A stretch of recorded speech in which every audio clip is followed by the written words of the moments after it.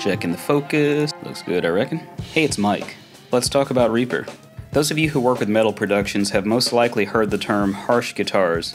It's not uncommon in online training academies to teach fixing harsh guitars, typically by means of a bit of a reduction somewhere in the 4K region.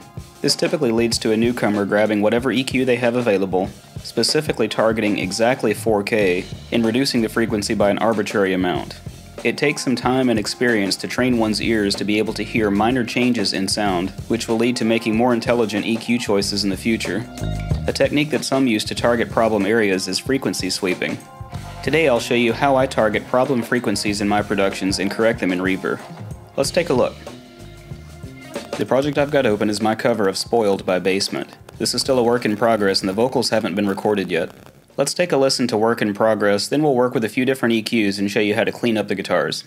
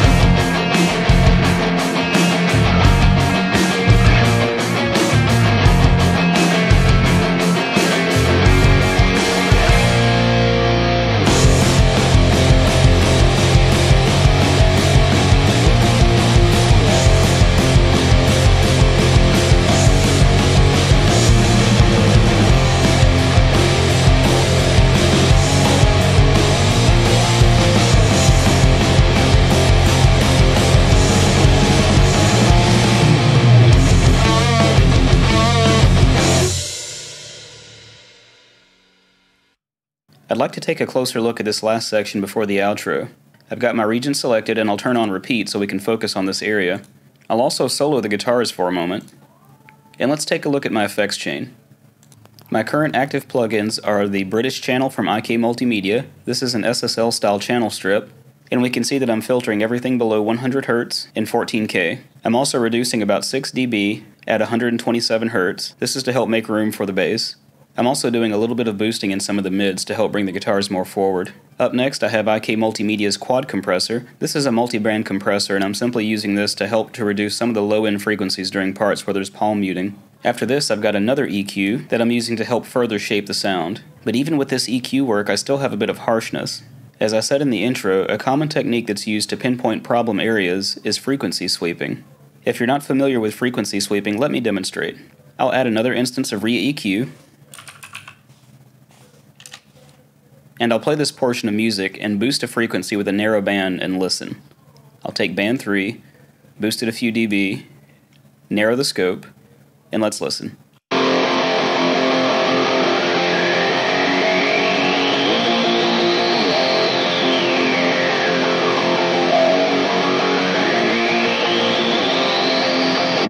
While that can definitely be helpful in finding your problem areas, I would counter that argument with, I can boost any frequency and it'll sound pretty obnoxious when boosted that narrow and that high. And for that reason, I sometimes will use a different tool to find the problem areas. Let's delete this instance of ReEQ, and let's take a look at SPAN by Voxengo. SPAN is a free spectrum analyzer utility.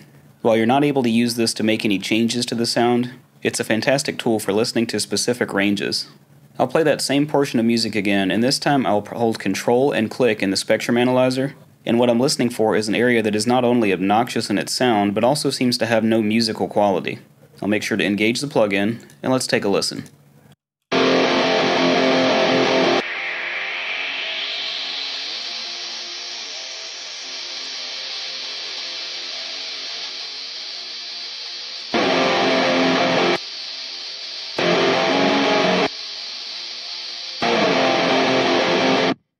There, right around 4.7 to 4.8K, there's some noise that's definitely obnoxious. What I find really interesting about locating these problem frequencies is once you hear it, you can't unhear it. So now that we know that we have a problem area somewhere around 4.7 to 4.8K, we can start to target that with different EQs.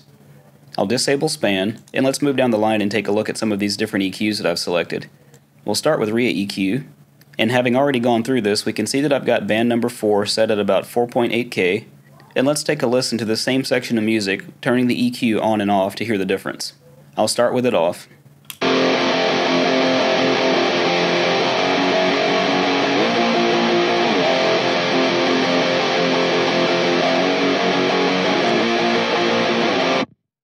While ReEQ doesn't have the tools that I need to pinpoint the frequency easily, it definitely does a great job of removing the unwanted noise.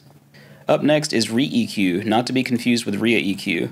This has been called the poor man's fab filter by many. If you're not familiar with this fantastic plugin, check the link above. What I like about ReEQ is this gives me the same ability as SPAN to be able to solo a frequency. I can also select any band and configure it for mid-side processing if I'd like. Let's enable the plugin, and I'll disable my filter and run the same process again.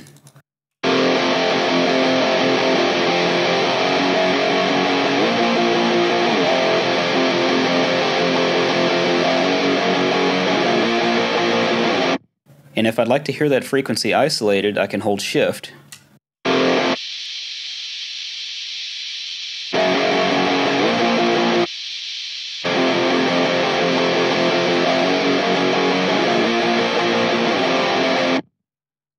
Up next is another free plugin, TDR Nova.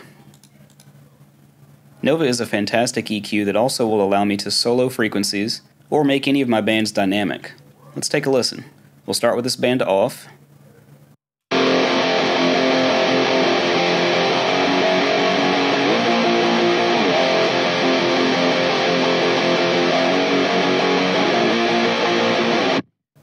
To solo a band in Nova, I can either click the band solo button or press Ctrl-Shift while hovering over one of my bands.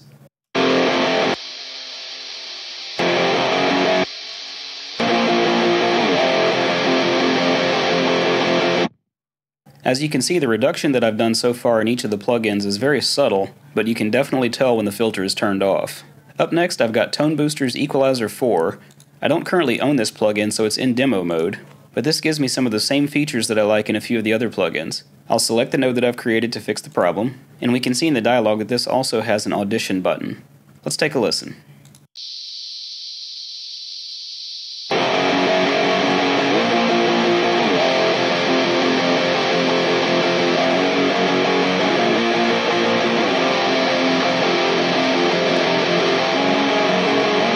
I have a few more EQ choices in my list here. I've configured each of these to do approximately the same thing, but no EQ is created truly equal, with the exception of maybe Equal by IK Multimedia. So while each of these is doing a similar job, EQs can be either clean and surgical, or they can also impart a bit of character. Let's take a listen to each of these back to back and see if you can spot the differences between each EQ. If one stands out as more musical than the others to you, leave a note in the comments. I'll play these in the context of the song just so you can get a better feel for them. I'll start with these filters turned off, and then engage them one at a time. I don't have an easy way to seamlessly switch between these, so I'll try my best to edit those in post. So again, we'll start with the EQs turned off, and then I'll go to ReEQ and down the list. Let's listen.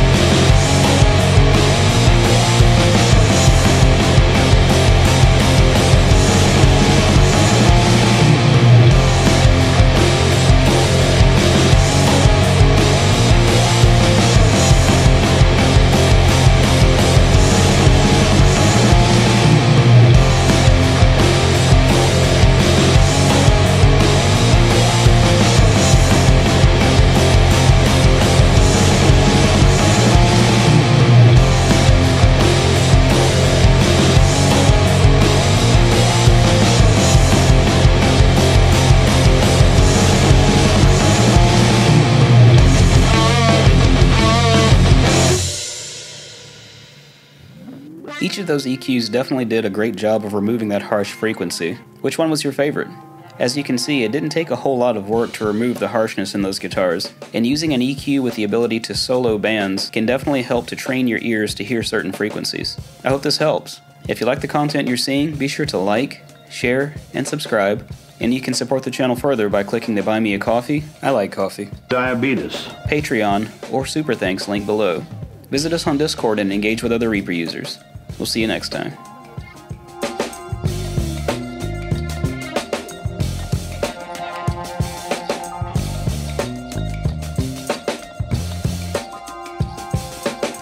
This is really good coffee. I'm gonna go get some more.